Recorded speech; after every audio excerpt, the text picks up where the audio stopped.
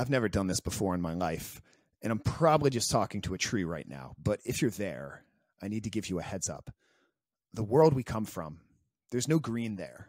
They killed their mother, and they're going to do the same thing here. More sky people are going to come. They're going to come like rain that never ends until they've covered the world, unless we stop them.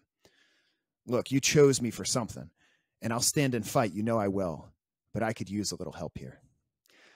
Today, in anticipation of the new Avatar, The Way of Water movie, we are talking about James Cameron 2009 film Avatar.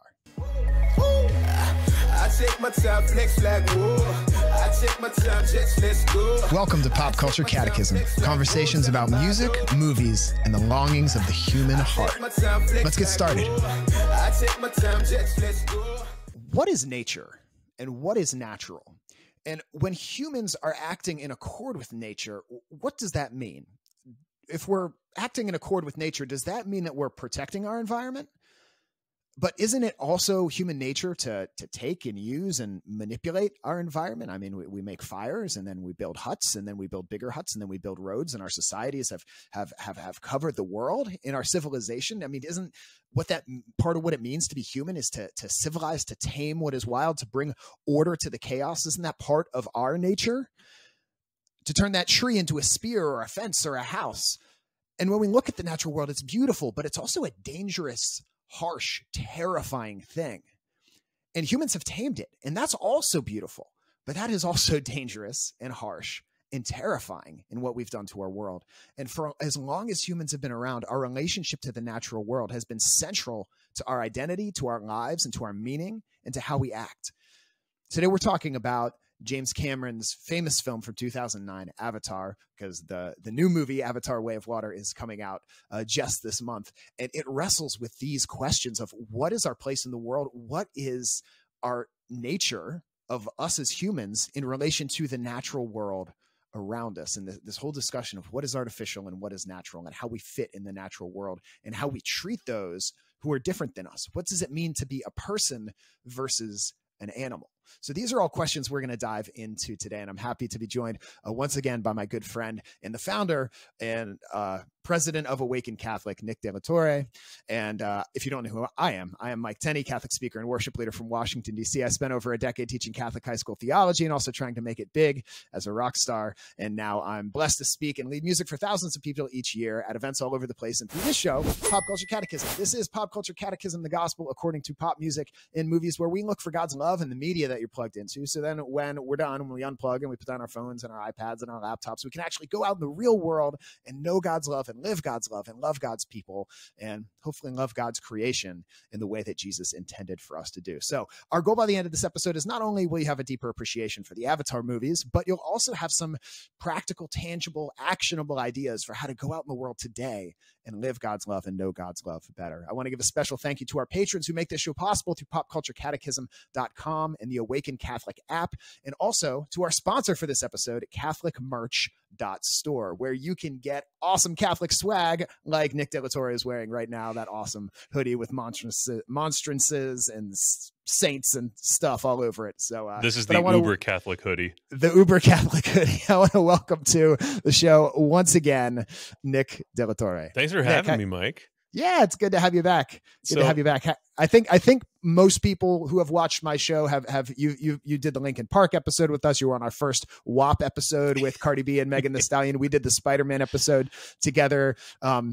You sat in on the God of War episode that we did. So you've been on this show quite a bit. I think you're probably tied with John Mark as my most frequent guest at this point. But for those who don't know, you can just tell us a little bit about who you are and what you do.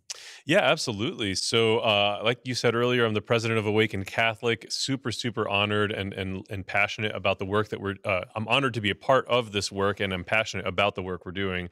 Bringing these important messages, approaches to thinking about the world, in particular from a Catholic worldview, bringing that to new audiences through cutting edge media, and in particular now through our Awaken app, which is coming soon. Really excited about it, and honestly, just so honored and humbled to be your friend, Mike. You make me a better man. You make me a better man. We've been talking about doing this episode since the inception of the show. Yeah, the very first time I came to Awaken Catholic and we did the first 4 episodes, and we were like, well, we got to film some more, and we're kind of scrambling for things to talk about. You were like, oh, Avatar. And so I like put it in my notes, and ever since then, or, you know, because they've been talking about doing a sequel. So I was like, all right, when the sequel comes out, we're going to do this episode. And then a few weeks ago, it was like, oh, that's in a few weeks. We need to do this episode now. So it's time. Let's do it. Yeah. Well, and kind of some exciting things that you've been doing is, you know, Awaken Catholic originally, correct me if I'm wrong on any of the history of this, originally when it started was you, rather than more of an online ministry, it was more focused on like parish missions and events, but that was like in February of 2020 when you launched. And so COVID shut down the world.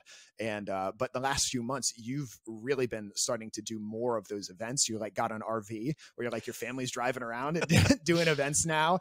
And I've booked a few parish missions as well. So listeners, if you're out there, if you work in ministry at a school or a parish or any of those things, you're looking for music, if you're looking for a parish mission, you're looking for a speaker, you can go to awakencatholic.org and you can hire Nick, you can hire me, and we will come and do our thing and talk about Jesus and sing about Jesus with your community. So we would love to do that. Yeah, you're 100% right about the history that you just laid out. That's exactly it.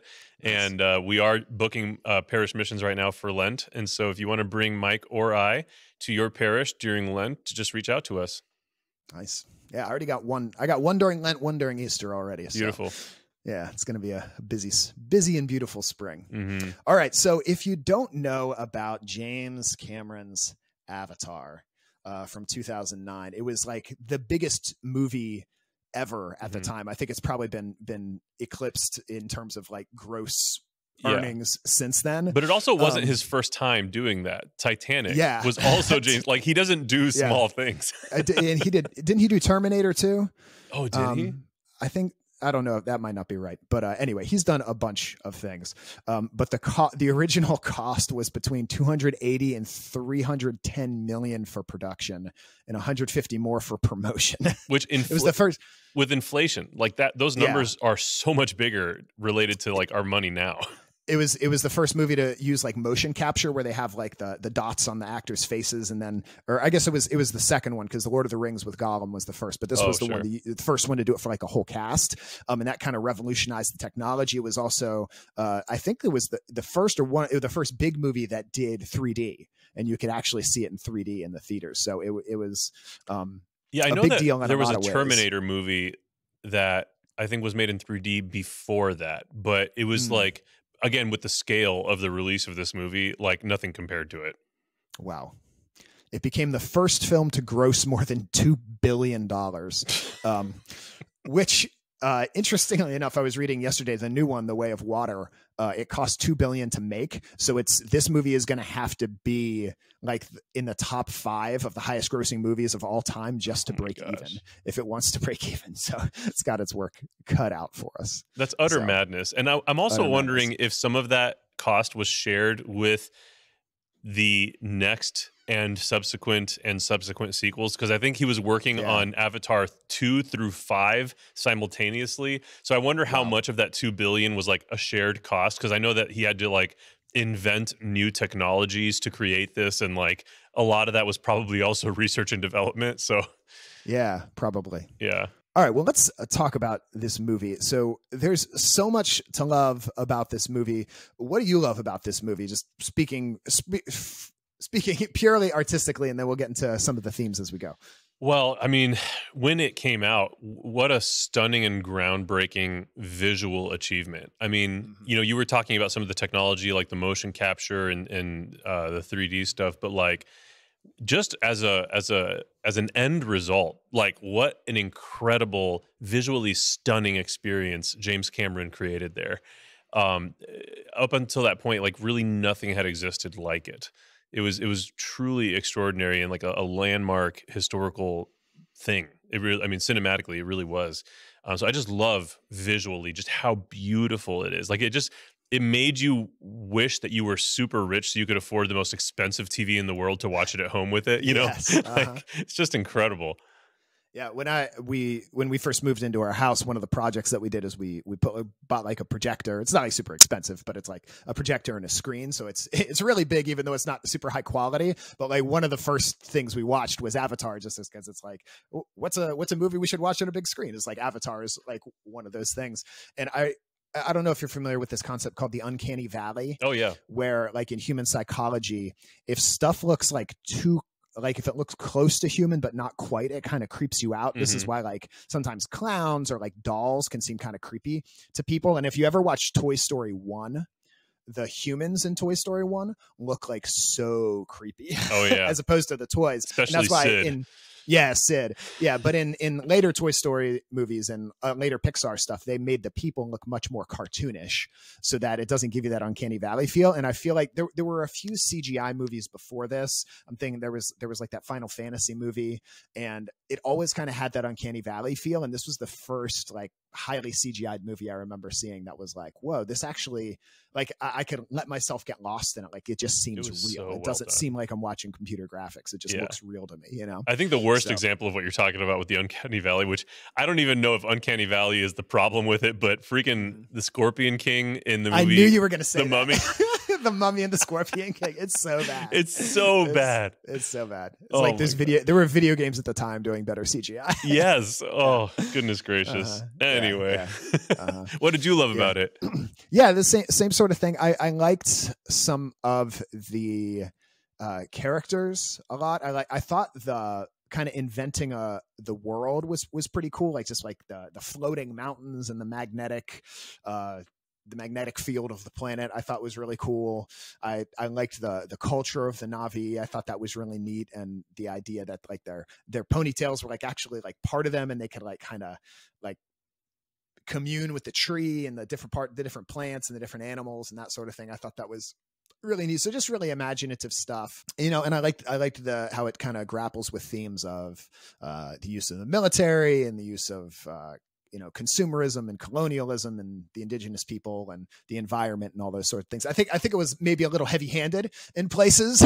Yeah. I think kind of for me, the movie that does kind of like more, that like has a clear moral, and it doesn't do it in like an overhanded way as Jurassic Park for me. Like it just does it in a way that's not like, this is the idea we want you to come away with, you know. It just does it in like a very natural way. And I feel like this movie, there's parts of it where it's like, we are hitting you over the head with our agenda and we want you to know what we think, you know. It's a little heavy handed in some places. So and that gets into my biggest problem with the movie. Very similar, but basically that is just such a blatant ripoff of two other movies that predated it, Pocahontas and Fern Gully.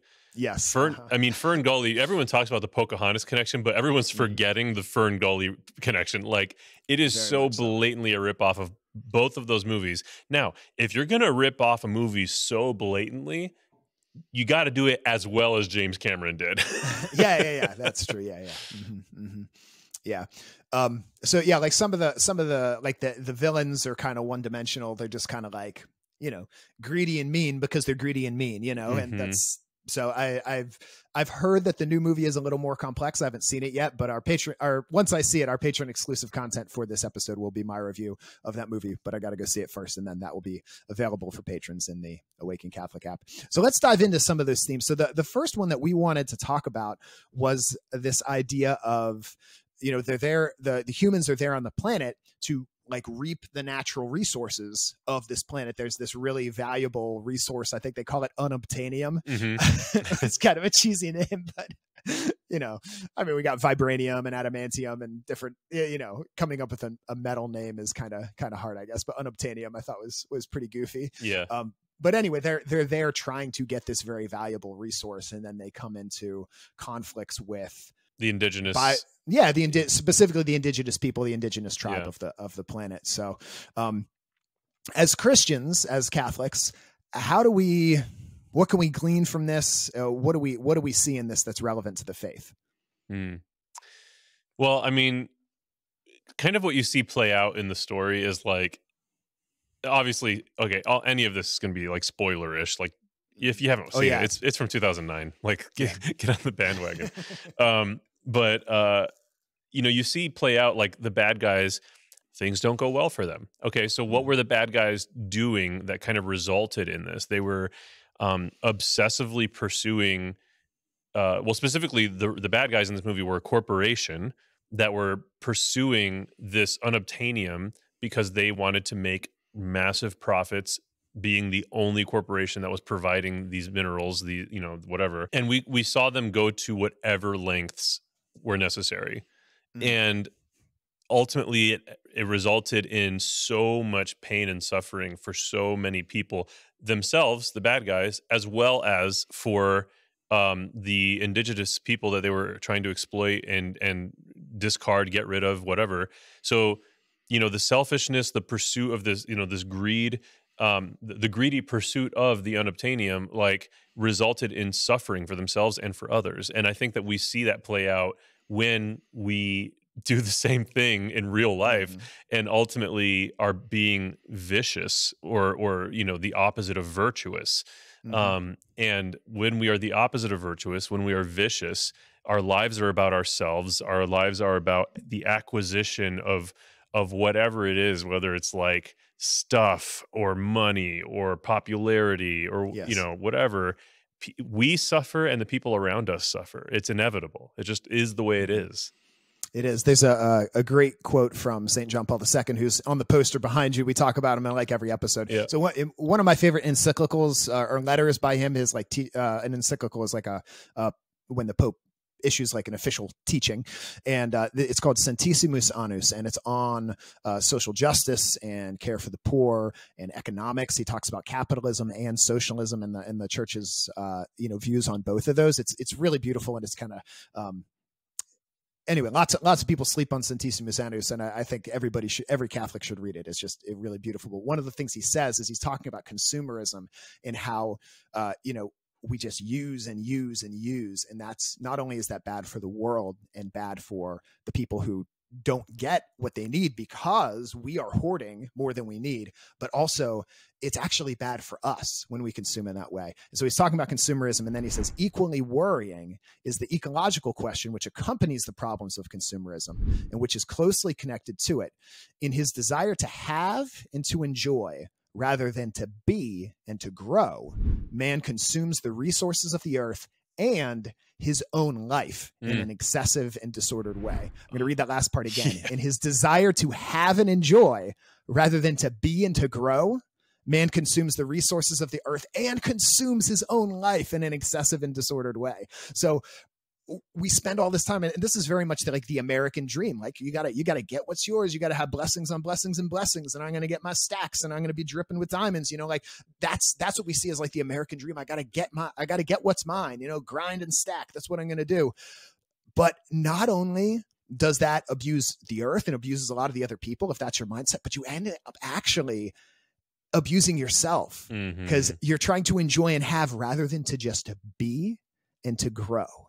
And I think that's so beautiful. Yes. Yeah. And in some, it's when we look at something like the movie Avatar, and it's these really extreme examples where we're traveling to another planet and trying to destroy an alien race of indigenous people and whatever, all to acquire this obtainium. Like none of us are ever going to be in that situation. But then you look at a movie, I forget what it's called, by Nicolas Cage, or not by him, but he's the main actor.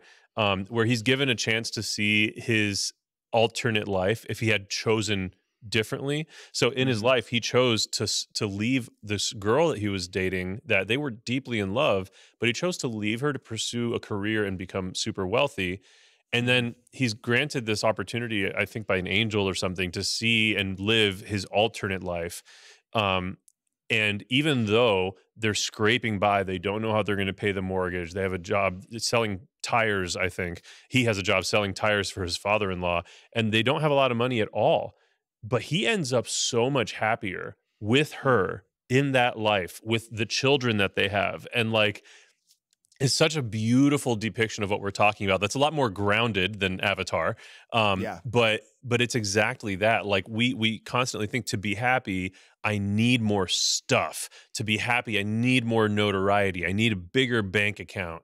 whatever it is, but that is not what makes us happy. What makes us happy might be the job selling tires for our father-in-law with a wife and kids, and we don't know how we're going to pay the mortgage, but we're happier. Very true. Very true. Very true. So I want to, the idea of environmentalism is very much something that is promoted by, like, protecting the environment, being green is very much something promoted by the politically left-leaning.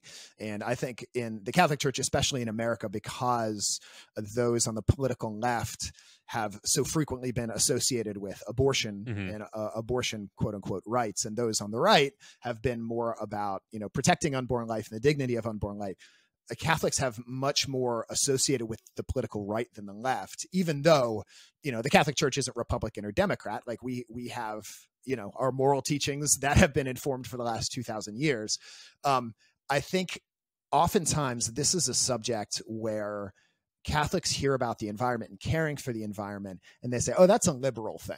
Right? Like that is something that we as Catholics don't need to worry about, right? We're pro-life, but the environment, whatever. Like God gave us dominion. It says that in the book of Genesis. We're supposed to have dominion over the planet. And then at the end of time, like God's going to renew everything anyway. So what does it matter if we use up all the fossil fuels and, have all this CO2 and what does it matter if biodiversity is going down and all these animal species are going extinct? Like really, that's like we as humans, like that's our vocation that God has given us to have dominion over the earth. So I want to talk about like how do we respond to that in an authentically Christian and Catholic way? Where can we see what's authentically Catholic in the desire to protect the environment, preserve the environment? That's such a good question, and you're dead on about what you were saying about the politics of it. Like we're put, at least in the West, in America, in the United States, we are put in this position where we have to choose a side, left or right, Democrat or Republican or whatever. And like we're over here as Catholics, authentically pursuing the good, true, and beautiful, trying to be obedient to God's edicts, and we're over here like, but neither party does that perfectly. So how do I reconcile, and the other hard thing is that the information flow, especially what we're learning right now with the Twitter files, like everything is just so manipulated. And so like, even if I want to be a good Catholic that cares for the environment that from the beginning of time, we were told by God we are stewards of, we were given that office as a human race. We were given the office of stewarding the earth. How do I reconcile? How do I say as a Catholic, I'm going to do that, but all of the research I do to do so is so tainted by the left and the right, skewing things to be more extreme in the directions that, so it's such a complicated thing. And I think that and it's hard to even know what's true. About like okay, like trust the science. Well, this scientist is saying this, and then I hear this on like it's hard to know. And so I think that's somewhere where we need people who are not so ideologically biased, right? And we need good solid Catholic scientists and Christian scientists and people who aren't based on the ideology of it, but are based on like what is actually happening. And I think the Catholic Church, because we have this long tradition, this long intellectual tradition, are perfectly placed to do that. So a couple things that I've turned to is, one, if you look back to that passage in Genesis where it says, God says, and I give you dominion over the plants and the animals and the earth, like where are Adam and Eve? Where are humans created? It's in a garden. And gardens, on the one hand, gardens don't just happen, right? You don't just walk through the forest and find a garden. Like if you did, you'd be like, hey, who planted this, right? Like gardens are things that take cultivation and intentionality. And so, yes, we are called to, in some sense, I know this can be a word that people don't like, but quote unquote, like civilize the earth, right? We're supposed to garden it and nurture it. But also, if you just take and take and take from a garden, pretty soon that garden doesn't flourish anymore, right? Like even farmers know they need to rotate their crops. They need to replenish the soil. It needs to be sustainable. And I heard someone say one time when they were talking about this, like God created us in the Garden of Eden, not the strip mine of Eden, right? Like we don't just take and take and take. Like, yes, we have a dominion over it and a certain control over it, but we also have this stewardship, as you were saying. And I think I love what Pope Benedict, who was our last Pope, and Pope Francis, our current Pope, have said on this, and also John Paul II. But I feel like the last three popes, each one has kind of stepped it up in terms of Catholic teaching on the environment. And Pope Benedict, this is from his encyclical Caritas in Veritate.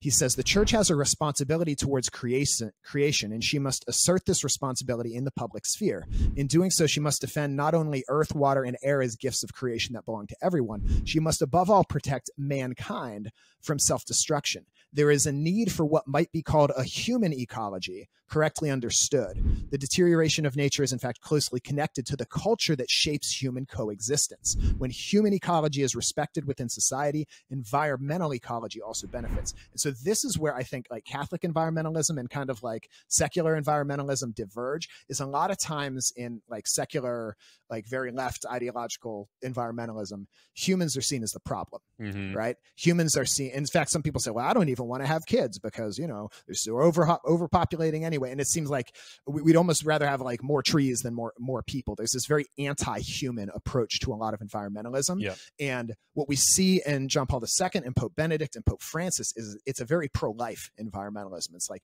no, because the reason for creation is humanity. Like God made all this for us. And so this idea of a human ecology, Pope Francis then writes an entire encyclical on this idea from Pope Benedict called Laudato Si. And so what we see in the Catholic Church in the last like 50 years is 3 popes in a row are laying out this teaching in official teaching, saying, yes, this is something we need to be involved in as Catholics. And each pope is stepping it up. And when you see that in the Catholic tradition, that's a sure sign that teaching on this is developing and growing in the same way that, you know, John Paul II and Pope Benedict did with human sexuality in their teachings on theology of the body. Like we see the church teaching growing in this area and deepening in this area about our role as stewards to protect the environment and care for the environment. And so on the one hand, like, yes, Catholics should absolutely be green. Yes, we should absolutely be caring for the environment, but we're not going to do it in the way that the world doesn't, in a very like anti-human way, right? It's a very pro-life environmentalism. So, yeah, completely. And the other thing that we miss in the creation story is the notion of what role relationship plays in all of this. And we'll get into this a little bit with when we get into some of the allegorical stuff in the movie Avatar. But when God tells Adam to name all of the creatures, like that actually has so much more significance than just like, hey, here's a busy job for you, a busy work. You know, when in Scripture, when someone is naming someone else, it represents relationship and it represents dominion in a sense. So Christ, what he does when he encounters the first bishops, the first apostles, he renames them. He gives them a new name, and Christ is the new Adam, right? So there's a connection in everything that Christ does.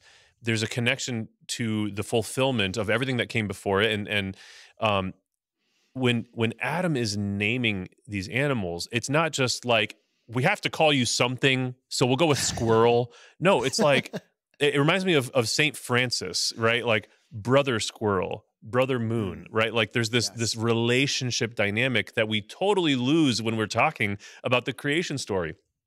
So it's not just, hey, your job, Adam, is to is to trim the bushes and, whatever. Like, no, your job, Adam, is to be in relationship with this creation that I have given you.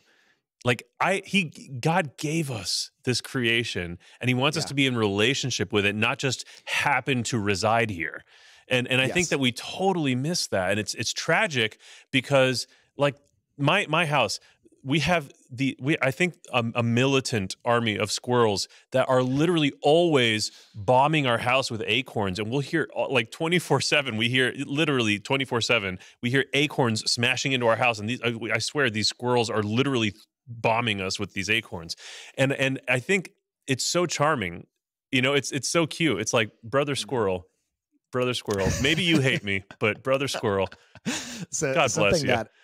Something that I've learned as I've been mostly a stay-at-home dad the last few years is there's a lot of days I don't get outside much, because I'm just in the house doing stuff. And I've found as like something that's necessary for my mental and emotional and psychological health is like I need to get outside for a little bit every day. So like once I like make the kids breakfast, a lot of times I just step outside for a few minutes, even no matter how hot or how cold it is. And I just like sit there and do like my morning prayers or do the morning readings and just and sometimes even if it's raining or it's cold or it's hot, just let that kind of soak in, because we live in a world where like, I didn't make this, you know, I don't like the food that I ate this morning. Like, I don't really know where it came from, where from most of human experience, like, you know, if you ate bacon, you knew the pig or the guy who sold you the pig or the guy who sold you the bacon after he killed his pig, or like, you know, who knit you that shirt. Like, you knew where everything came from. It was part of that relationship you were talking about.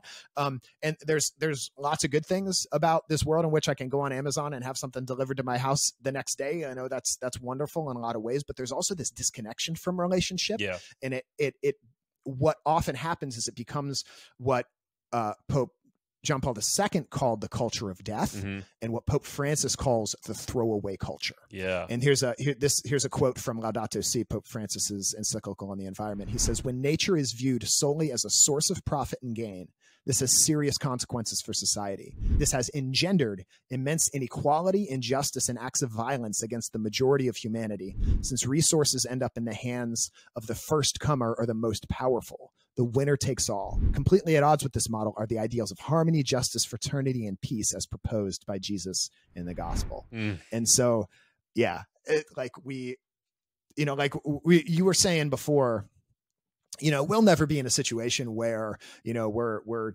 on a foreign planet and we're like taking these precious minerals at the expense of like a subjugated people. But if you think about it, like, where did all the precious minerals in these cell phones and these computers that we're using, like, where did all those come from? Like, do I know that like this wasn't dug up by like some 5-year-old in like a cobalt mine in the Congo or something like that? Like, I actually have no idea, because I'm not in that relationship. Yeah. Right. And so this is a very much a pro-life issue that Catholics need to be a part of, to be like, where is this stuff coming from? Yeah. Like, is this shirt I'm wearing? I mean, it's literally the first job God gave us. Like, it was like the defining job. Like, he didn't give him other jobs. He was like, here's what you're going to do while you're here, you know? Yeah. So connecting all of this to your original question, like, how do we navigate this difficult political situation to try to be good stewards of the earth as Catholics? The tie-in from everything that we're saying here to me is the relationship thing. So I think about my kids, who obviously my stewardship of the earth as Nick De La Torre, as an individual, does not have anywhere near the importance of my stewardship over my children.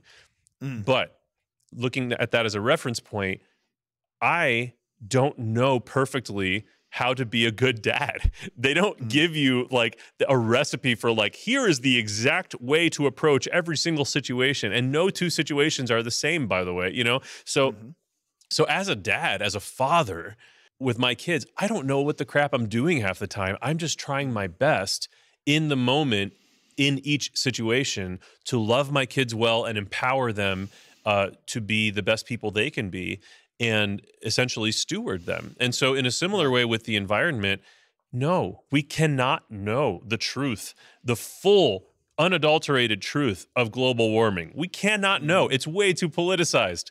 But all I care about is, what can I do to care better for my planet? Does it mean taking my can of carbonated water and putting it in the recycling instead of the trash, even if the impact of that one little moment is very insignificant? But you add all those things up, right? You do that throughout your life. Like, why not try a little bit harder? Like, it's just a different can. Just throw it in a different can, right? And I think that we're hesitant to do that because it's been so politicized, right? So there's that whole, you've heard of the tree hugger, right? Well, that really is about struggling rightfully with the notion that there are people, like what you were saying, the culture of death, that put the planet over human beings. And that is not okay. We cannot do that. Human beings are more important. So anyways, that's the tie-in, is the relationship to my kids. I can't know perfectly, but I just try my best.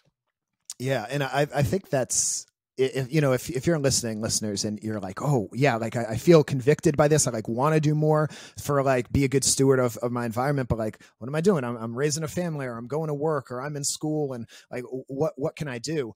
Trying to find some little things like, daily practices, like you were talking about recycling. Something that my wife and I've done is like our power plan, like where we get our energy plan that we get our energy from. A few years ago, we switched over to an energy plan that it's like 100% renewable. Like most of it comes from like hydroelectric power and that sort of thing. And it's a little bit more expensive, but two things that does is like, one, I consider that like part of our tithing, like part of, I'm trying to vote with my dollars, and it's not actually not that much more expensive, but I know that our energy is coming from renewable resources rather than coal, which is putting stuff into the atmosphere, maybe giving people cancer, who knows what all is happening. But the second thing it does is because it's a little more expensive, it makes me more aware. And I'm like, shut off the lights, like, do I need to leave that on all night? Do I need to be charging this thing? Do I need to, have all these electrical things going? So it makes me more aware of what I'm using and not over consuming. But also it's a way to vote with my dollars and, just to know that I'm, in some small way, not contributing to as much, I mean, I still drive a combustion engine car and all those sorts of things. There's only so much we can do, but we can do something. Well, and a lot of those kinds of things, it's not as small of a difference as like which utility company you're using. Like paying for an electric car versus paying for a combustion car, it is like not close financially.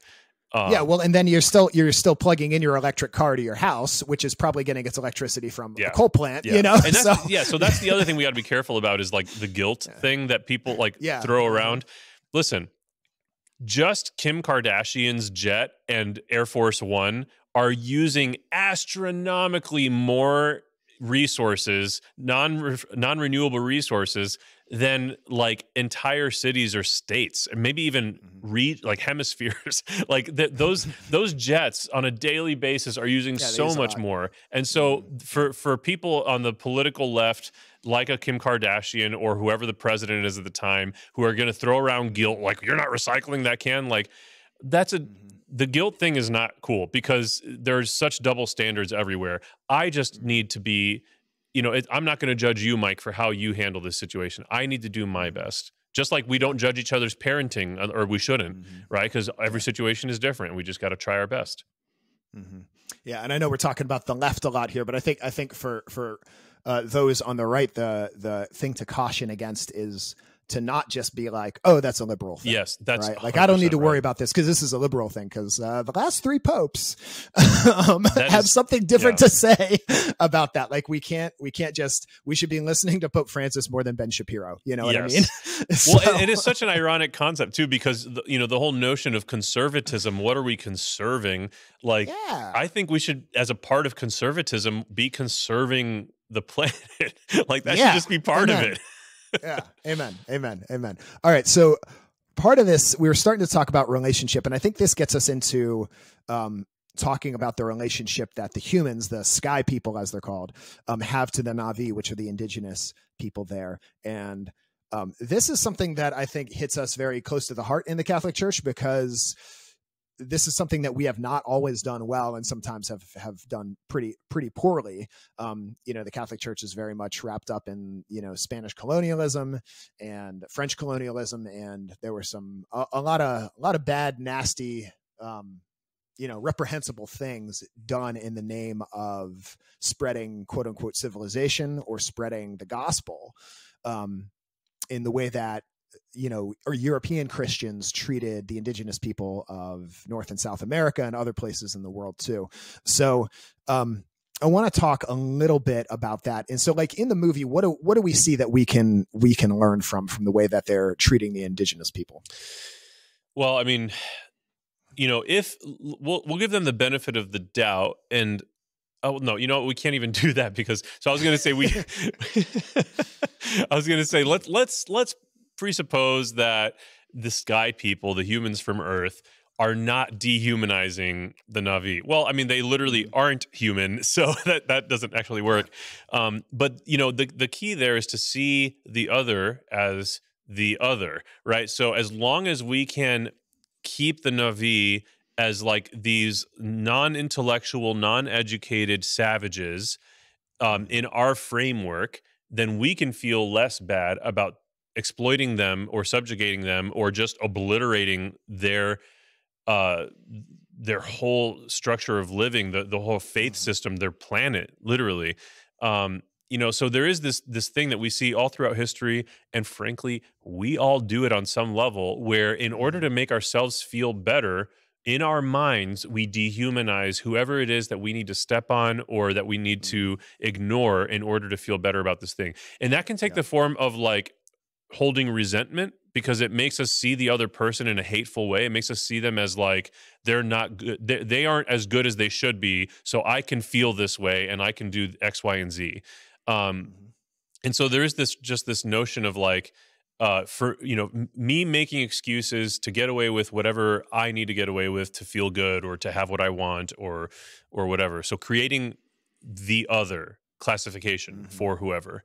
I'm not sure that that's what you were getting at, but no, I think it's absolutely true that it's the same thing that causes the humans in Avatar, the sky people, to subjugate the Na'vi. The same thing that caused Spanish colonialists to subjugate Native Americans is the same thing that causes us in our society to subjugate the unborn, the immigrant, those of different cultures, or even our ideological enemies. Like, how often do we talk about those people? If those people would just think this way, or I can't believe the way those people act. And we're talking about those on the left or those on the right, and we put them in this whole camp. And that is dehumanization, or I guess because we're talking about other persons who are not human species, because we're talking about aliens here with the Na'vi, we can say depersonification. Yes, there you go. But the idea is there is a person here with like an intellect and a will and a rational soul, right? And we are saying, oh, they're just this, they're subhuman.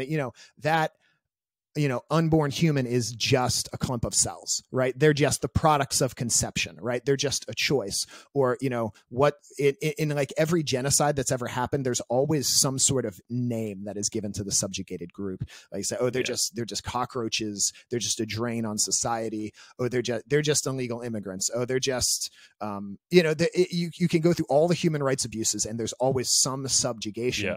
And this happened to, again, even like, Saint Junipero Serra, who is like the founder of California and the reason why everything in California is named after a saint. And he did a lot of work in baptizing like hundreds of thousands, maybe millions of people.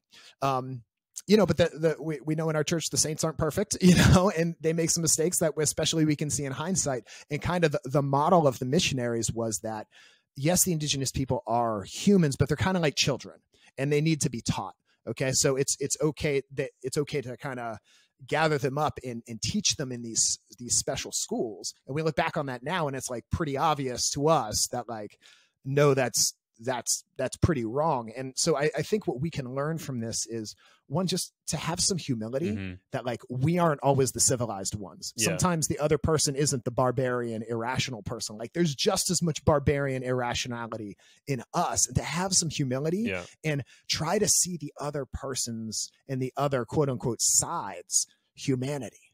Right. Try to see their humanity. And that way we don't dehumanize people. And the second thing I think that we can learn from this is, first of all, none of that is to say that we shouldn't be evangelizing or spreading the gospel, because we absolutely should, but we should do it in a way that respects people's freedom of conscience and their human dignity.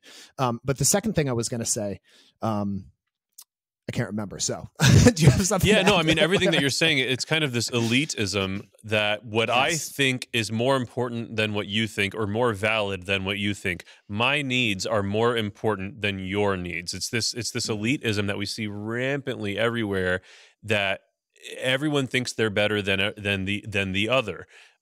It's dehumanizing, it's depersonalizing. It's ultimately vicious, it's sinful. And we all do it. Even the people that agree with you about things, even you probably listening or watching, like we all do it. I do it. Mike does it. Like, and it's a tendency that we need to work with the Holy Spirit, to work out of our hearts. The ability to even the act of evangelizing is so much more effective when we have realized our proclivity to behave that way. So, for example, early on in my conversion experience, coming back to faith, I was so radically excited about God and the Catholic Church. And my radical excitement came across pretty radically in a lot of different dialogues, and it guaranteed, I know for a fact, it pushed people away from the truth. in contrast, I can sit down with people I care about now, even someone I don't care about as much about, or don't know personally. But most recently, I was sitting down with someone I cared about deeply, who is agnostic, and I just was like listening. I was just learning from them, who they are, listening to their heart, not learning about how to become agnostic myself, but I was just learning who they are and what the reasons are for where they're at. And I did not push back at all, because that's not what that conversation was for. But if I hadn't resisted or fought and worked with the Holy Spirit to resist that, to fix that tendency in my heart to correct someone because my way is better, that would have become a very negative conversation. And we have had so many great, enriching conversations since then because of my humility in that first conversation. And with that humility, something I'm hearing in what you're saying is that you also, even though you believe you're right and you have like the gospel of life and like the words of eternal life to share with him, you recognize that you might have something to learn from him too. Yes. Right. And that's what Pope Francis called accompaniment. Yeah. Right. Like we accompany people on this journey, and that's part of evangelization. And we never want to like water down the gospel or water down the truth. Like we always want to proclaim the fullness of the truth, but we do it in a way where we're not superior. We're not elite. We do it in a way where we're friendship. We're accompanying these people, and we recognize like, hey, like, I'm a Christian, but that doesn't mean I'm like a better person than you. Like you might really have something to teach me. And that's true. I wrote a blog post one time called Things I've Learned from My Atheist Friends. Like I have absolutely learned things from my atheist friends, where like some of the most upright, virtuous people that I've known are atheists. And I'm like, how do you do that? Because it's like, for me, I kind of need a little bit of fear. I kind of need a little bit of reward most of the time. You know, I have a really hard time being a virtuous person without thinking like, oh, well, that's a sin. You know, I don't want to do that. We should tag that blog article in the show notes. Yeah, I will. I remember the other thing I was going to say is that, I think a lesson that we learned from looking back of the history of colonialism and the mistakes that have been made and some places continue to be made is that we should have an expansive version of human dignity and the human person and personhood generally, and not like a restricted view of personhood. Because I mean, we hear this in the pro-life debate all the time. Oh, they're not really a person because they can't live outside the womb. They're not really a person because they're not, rational thinking yet. They're not really a person because of this. And the same treatment was done to indigenous people. Oh, they're not really people, at least not the same type of people that we are, because they don't have the same height of civilization or technology that we have. And I think this has implications for how we all treat each other, especially when people seem so different than us in their culture or their way of thinking or their ideology or their political leanings or where they live in the country, suburban versus urban. But I think two things in the future is, one, if we come into contact with like extraterrestrial life that is rational, like there's going to be some people that are like, well, they're not humans. It's like, well, you're right, they're not humans, but does that mean that they're not people? And the second place that I think this is coming even more quickly, and I know you and I have discussed this before, we don't exactly agree, is with artificial intelligence. Yeah. Because artificial intelligence is starting to pass the Turing test, which is basically meaning that it's starting to be able to produce things as good or better than humans. It can like make art, it can make music, it can write essays in a way that is convincing, and like you can't tell the difference between it and something a human produced. And if it, I think at some point we're going to have to answer the question, if AI gets advanced enough, like, is it a person? Right? If it has an intellect and an imagination, like those are parts of what we consider to be parts of the soul, And I think there's so many times in the past that we have come up against a new intelligent life form that lives differently than us, like people from a different part of the world. And we thought, oh, well, they're not like us, so they're not really humans, or they're not really people. I think we might really make a mistake when it comes to AI, where we think, oh, because it's artificial, that it's not a real person. Cause I don't know. Yeah. We've just made that mistake so many times before. I totally agree with you. I think with AI, we probably, while I think we still disagree, I think we probably agree more than you realize, but there's still a diverging point. Like for me, I can see personhood in AI if it's sophisticated enough to be self-aware and essentially is a person. But that to me is not the same thing as metaphysically or theologically having a spirit, right? So, the word soul, technically means any living thing. The spirit is like a theological, metaphysical, like it's beyond the physical world. It's something that only God can. We can create physical things, right? And AI is electrons and whatever. That's all physical, but we can't touch the spirit. We can literally not create spiritual unless we're cooperating with God to create a human in the womb. And so that to me is the diverging point, is I don't believe that an AI could ever have a spirit unless God infused it with spirit, like he did with Adam when he blew into Adam. So anyway, that's tangential, but who knows? Yeah, but it's that question is coming fast. Yeah. Like within a few years, we're going to be having these discussions. Yeah. And I think we need to be having these discussions. So it's super relevant. I mean, have you heard of the new AI thing, the Chat GPT? I think is what it's yeah, called? that's what I'm talking about. Like writes essays it's for you. nuts. People are literally writing apps and like having philosophical dialogues with the AI. It's crazy. Yeah. Yeah, it is crazy. All right. Well, we're closing in on the end here, but there were some things that you mentioned about that there's some Catholic allegory in this movie, and so lay this on me. Tell me what you found in this movie. Oh, Miguelito, it is so much more than just some Catholic allegory. This movie is riddled with Catholic allegory, and I'm pretty confident James Cameron is not Catholic, and so it's incredible to me that as much snuck in, maybe by someone else on the production team or just by the Holy Spirit, but it's insane how much allegory there is, specifically to Catholicism, not to Christianity as a whole. It really is explicitly Catholic the way that I saw all of it.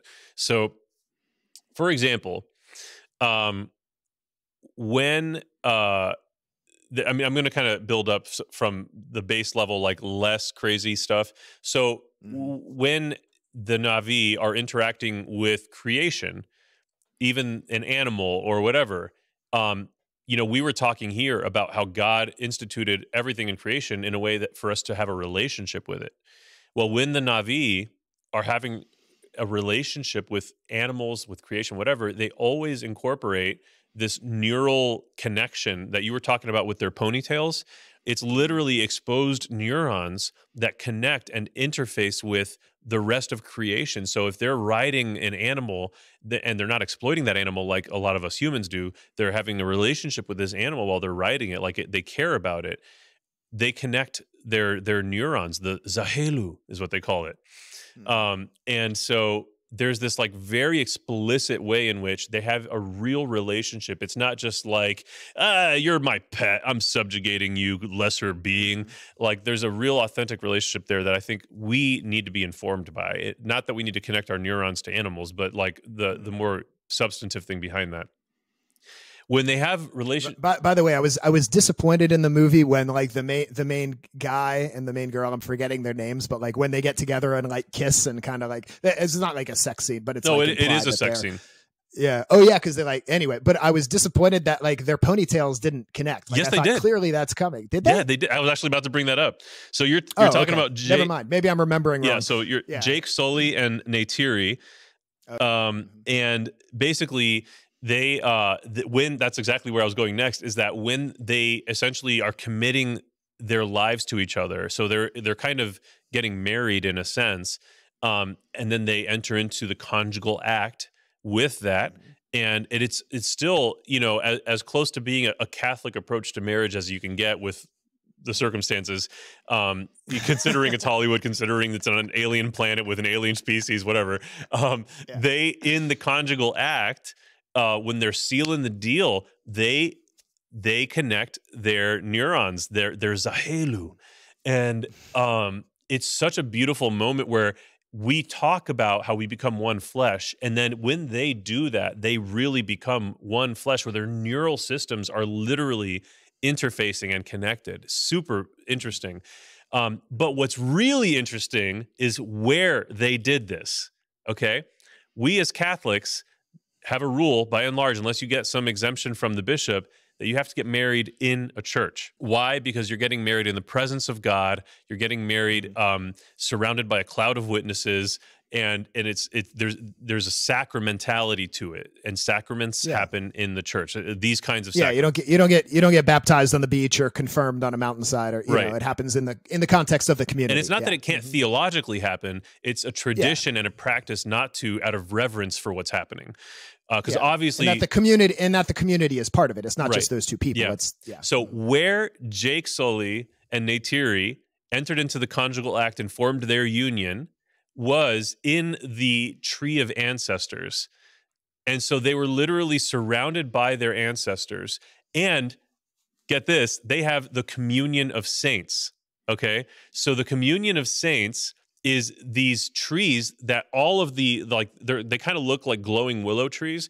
All of the hanging like willow branches are all like these neural connectors that they can do the Zahelu with, and they're literally interfacing with their ancestors. They're praying with their ancestors, and those ancestors are connected to their God, which is the great tree or the great mother tree, whatever it is. And so they're interfacing with their ancestors and with their God, and then they enter into the conjugal act, and it's just incredible. Like we interface with our ancestors in the communion of the saints when we pray to saints and all this kind of stuff, as well as when we receive the Eucharist. The Eucharist is essentially our Zahelu. So when we receive the Eucharist at Mass, are you digging it? I'm digging it. Yeah. So when we receive the Eucharist at Mass, we're not only receiving God, but we're also communing with everyone else in the room who's receiving God, because God is not actually broken up into little pieces. Like theologically, you can't separate God from God.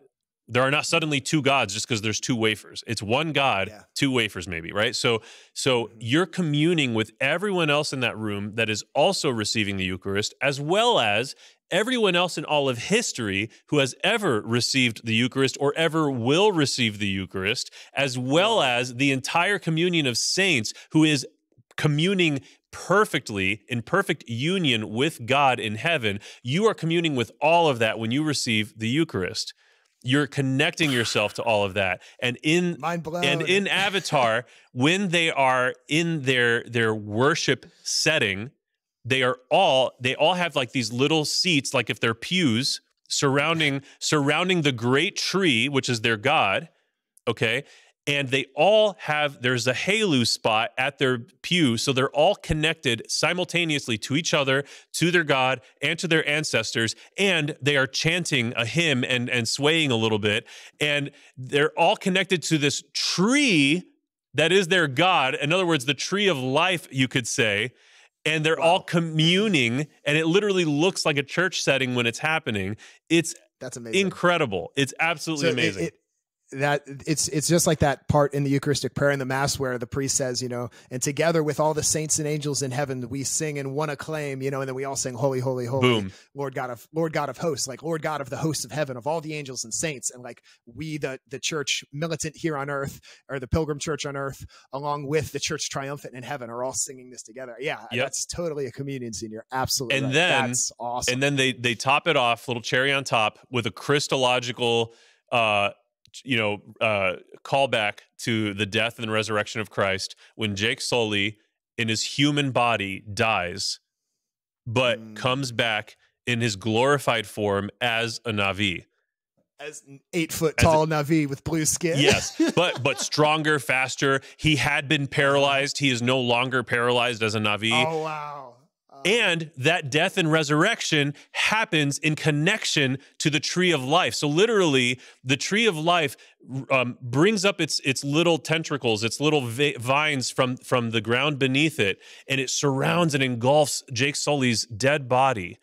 And then Jake Sully comes back as this Navi, the avatar body, which was a soulless, lifeless, biological thing.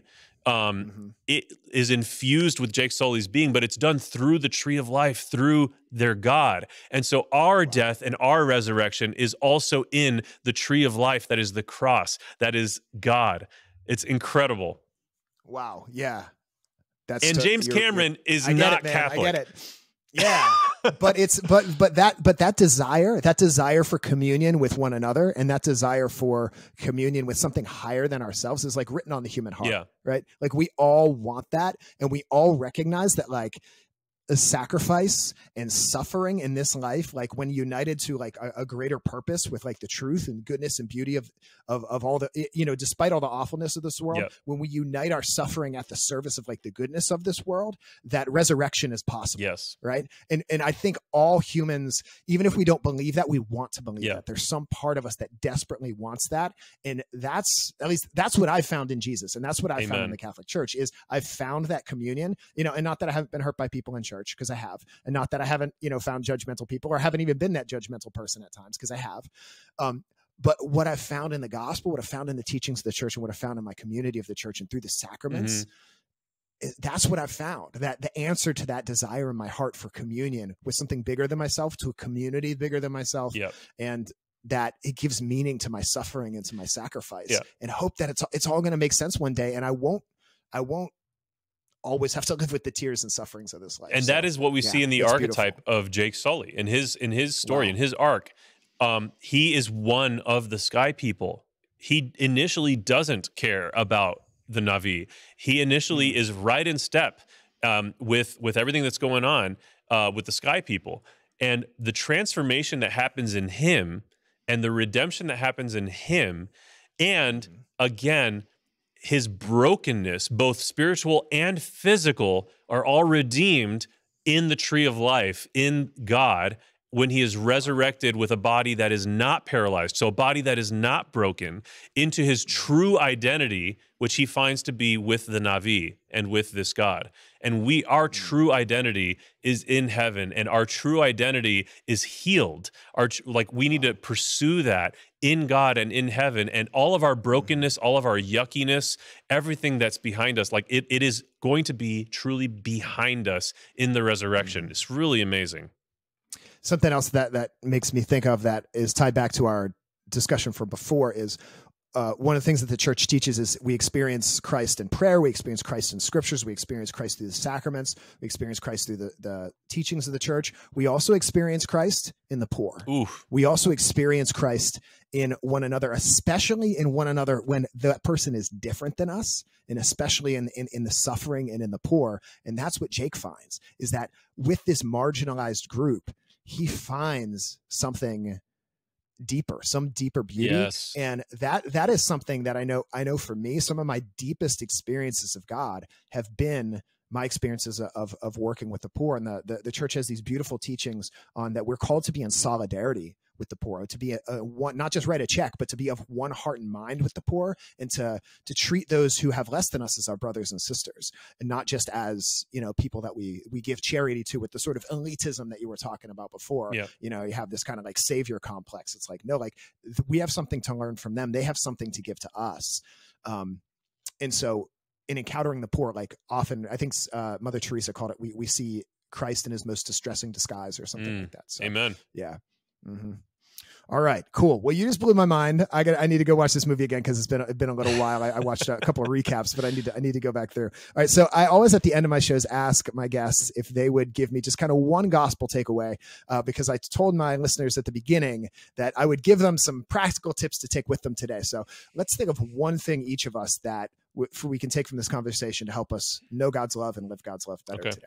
I got mine. Go. Okay, so I'm going to give you two. One is, no matter how broken you are, spiritually, physically, whatever it is, redemption and rebirth and resurrection are found in Jesus Christ, our Lord and Savior. Blessed be his name, in the tree of life, which is the tree upon which he was crucified. And from it, in eternity, shooting into the past, into the future, from it is flowing his salvific grace. And it Preach. Yeah. And so, no one is too far gone. No one is too broken for him to heal and, to resurrect. And then the second thing is simply that we were as a human race, and that means each of us individually, and that means all of us together. We were as a human race given the task of stewarding and being in relationship with this creation. And it's not meant to be some daunting, guilt-ridden thing, but rather an opportunity to just look for the smallest ways to, over time, more and more, be a better steward. And you can do it. Yes. Amen. Amen. Yeah, I think for me, so much of the things we talked about, it can all seem so daunting. Like, what am I supposed to do about the fact that the way we live our lives is polluting the world? What am I supposed to do about the fact that the metals in my cell phone or even in my electric car, might have been dug up out of the ground by a 5-year-old in the Congo? Like, what am I supposed to do? But there's so much injustice. It can just seem like so overwhelming. And I think the church shows us that, like, turning to the Lord in prayer, like prayer transforms us and kind of guides us, because we can't do everything, but we can do some things, and prayer can guide us in directions to where we can do our little thing. And the other thing is kind of what I was saying at the end, is to have solidarity and to kind of go out of our way to try to find opportunities where we are with people who are different than us, especially the poor and the marginalized and those who have less than us. Because a lot of times once you spend time with other people that are very different, some of the solutions start to pop up. Some of those things you start to get ideas for how can I help this situation? How can I help this person? How can we together help this situation? So anyway, that's my challenge for myself and for my listeners. So I want to wrap everything we have done here in prayer. Nick, would you close this in prayer? Sure. In the name of listeners, wherever you are, let's take a moment to pray. Yeah, if you're driving, don't close your eyes. In the name of the Father, Son, and the Holy Spirit. Amen. Amen. Lord, thank you so much for this episode, this conversation we've had. Thank you for the gift of our lives, the gift of this earth, and for holding us in existence with your love, Lord. We ask you to shine a light in our lives to the ways in which we can come closer to you, and the ways in which we can be better stewards of all that you've given us, in relationships with each other, in relationship with you, and in relationship with creation. We love you, Lord, and we pray all of this in the name of the Father, Son, and the Holy Spirit. Amen. Amen. Thank you so much, Nick. And if people want to find out more about you, where should they go? awakencatholic.org. Amen. Amen. And you are in 2 shows on Awaken Catholic. You run your show, the Awaken Catholic Show, and also the Prodigal Life with your 2 co-hosts. That's true. And I'm actually in a 3rd show on Awaken Catholic called Awaken the Word. And it's a daily scripture reflection I do. It's 3 minutes every single day. It's really, really quick, little bite-sized scripture reflection. So yeah, I've done a handful of those. Oh, that's the last few months too. So I help out every once in a while. Yeah. So yeah, very good. All right, cool. So listeners, thank you so much for hanging with us. Please let us know what you think of the original Avatar. If you've seen the new one, you can throw your thoughts on that in the comments as well. We will put all this stuff that we've talked about in the show notes, especially those quotes from Pope Benedict, Pope John Paul II, and Pope Francis. I'll put that because I know sometimes you hear the quote and it's hard to remember. So I'll put all that in the show notes along with some other quotes that I've pulled from different places in Catholic teaching as well.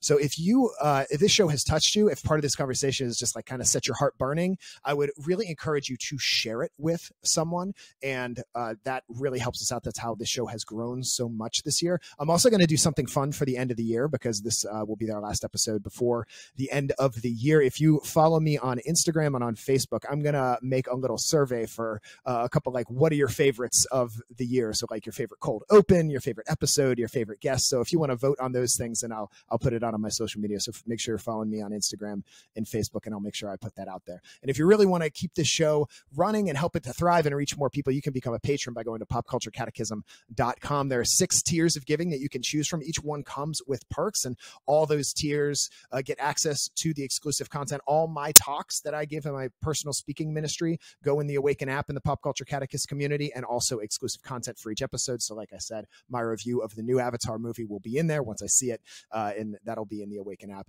as well. And the Awaken app is getting a awesome new update, so make sure you check it out. It's the new app is beautiful. I want to give a special thank you to all of our patrons, but especially Tom and Emily Cambariati, Bob and Lisa Tenney, Steve and Maggie Hubbard, and Carl and Melissa Gore, and all our patrons who support this show. Speaking of the Awaken app, it's not just for patrons. It is also a free app. It has a great Catholic and Christian community for like-minded people that's not so toxic as a lot of places on social media. It also has a great Christian prayer library and music library, and it's just a hub for all the Awaken shows. And then if you're a patron, patron, you also get access to all the exclusive content from that show and other stuff that we do sometimes for Lent or Advent or other little initiatives that we run as well. And you help run the studio and everything that you see here. So thank you so much. We love you. Have a great year. Thank you for listening. Thank you for sharing this show and liking us and reviewing us and all the things that you do to help this show spread. We love you. God loves you more, and we will see you next time.